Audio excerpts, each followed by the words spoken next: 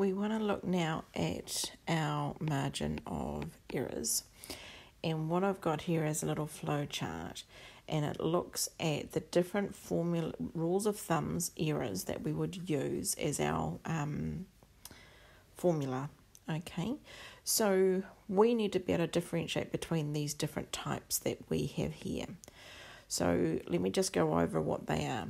So this first one here, when we talk about no comparison, one group, that's referring to a situation where might have a single poll that was done, and where I've gone and asked a bunch of people a question and said, do you want this option, this option, this option? And I've got my results. And what I've done is I'm not looking at a comparison, I'm just looking at it and saying, how many people ticked this box here? So I might want to know just how many people said that they were a male, or how many people said that they like drinking Coca-Cola. So just a single question on a single survey that was asked to a bunch of people. So that's the first scenario. And if I have that scenario there, then I've got a formula here for the margin of error, which is 1 over the square root of n. And that's the formula I would use. And then I've got a formula down here, which is what I would use for my confidence interval. And I'd say the polling percentage plus or minus that margin of error.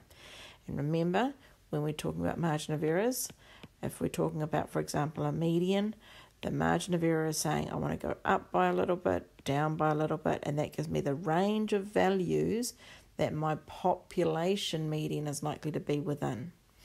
So if I'm talking about a polling percentage, that's saying I'm expecting my polling percentage to be this number, but if I go up a little bit, down a little bit, for the population, it could be anywhere between here and here. The confidence interval gives me the range of values, and the margin of error is just this little arrow bit going up by this amount or going down by that amount. So that's scenario number 1. Now the second scenario that we've got here, comparison within one survey. So it's a comparison, so that means I want to compare two things. So it's done within one survey, so I've gone out and asked a bunch of people and I've bunch of questions and said, what do you think about this? What do you think about that? And so I've got one survey done with one group of people. But within that, I might want to compare the people that have said, I like Coca-Cola, with those that say, I like Sprite. So I'm within a single survey that was asked for a bunch of people, I'm comparing two categories within that. And so that means, in terms of our margin error formula, we've got this one down here, which is 1 over the square root of n times 2. And our confidence interval is going to be the difference plus or minus that margin of error. The third situation that we've got is when we're comparing between two surveys. So I might have gone out and asked a bunch of people, what do you think about the drinks that you like? And I've gone and recorded and looked at all the people that said Coca-Cola. And I did that this year in 2018. What I now want to do is I want to go back and compare those results to how many people like Coca-Cola this year, with I want to compare that to how many people like Coca-Cola when I asked them in 2017. So I've got two different surveys that were done. One survey was on a bunch of people in 2018. The other one was on a different group of students, people that were asked in 2017.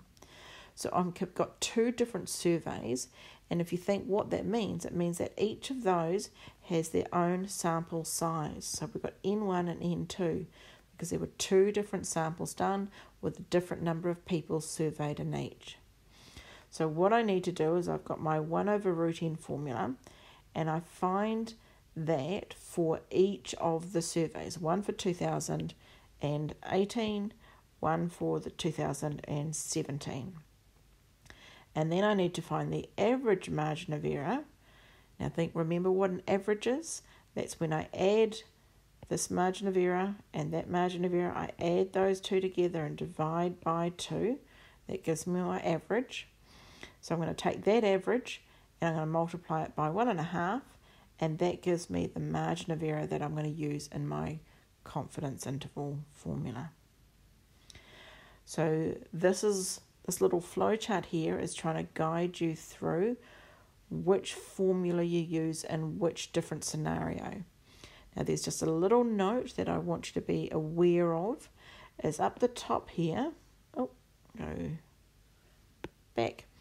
Up the top here, there's a little note that said these rules of thumbs work well if the probability that I'm estimating is between 0.3 and 0.7. Okay, so if we're talking about the probability that somebody likes Coca-Cola is 0.2, that is not inside that limit of being between 0.3 and 0.7. So these formulas here won't be great to use for that. But if I found that the proportion of people that like Coca-Cola was actually 0.5, then these are good formulas to use for that situation.